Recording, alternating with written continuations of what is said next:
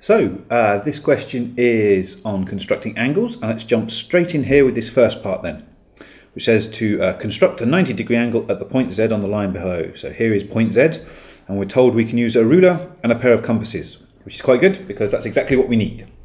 So the first thing then is to take our compass, and I have been blessed with the lovely pink compass. Here it is. And the first thing we want to do is we want to put the point on our point Z like this. And then it doesn't matter how big the compass is, so long as we don't let it change size. So I'm going to make a mark over on this side and a mark this side. I'm just going to move my hand in a minute so you can see what I've done.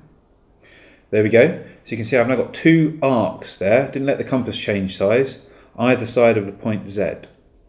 Okay, now I'm going to open up the compass so it's a bit bigger this time. So now it's bigger than the distance to Z, like that. Then I want to put the point where the arc crosses the line. Here we go. And then I'm going to make another arc above Z, just like that. Then flip it over. Do the same for the other side, like this. And there we go. So now I've got a cross there where two arcs cross. So now what I can do is I can take my ruler, which again is a beautiful shade of pink, and place it down so that my cross lines up with the point Z, and then I just need to draw the line in. And there we go. So the angle in here, just going to illustrate this with a little right hand angle like that. This is 90 degrees. So there we go, there's the first part. Don't forget to leave these arcs in. These are your method marks. This is where you get your extra mark from for getting that answer. Okay, I'm going to slide this up then. Let's have a look at part B. So now we are asked to construct the bisector of angle K. Now we're not told how big angle K is, but quite frankly it doesn't matter. We don't care, we just want to chop it in half. So put a line through it like this. So again, I'm going to go and bring in the compass.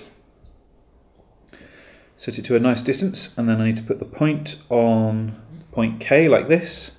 I need to draw an arc that goes across this line, and then one for the other line as well. There we go. So you can see I've got two arcs there. Again, I didn't let it change size when I did those two. Now I can put the point down where that arc crosses the line, so like this. And draw another arc. There we are, and do the same from this one. Just one more. Again, I didn't let it change size, that's important. And so now I've got this cross again, so I can just line up using my ruler the corner of the angle here with where the two arcs cross one another. And this will draw the angle bisector.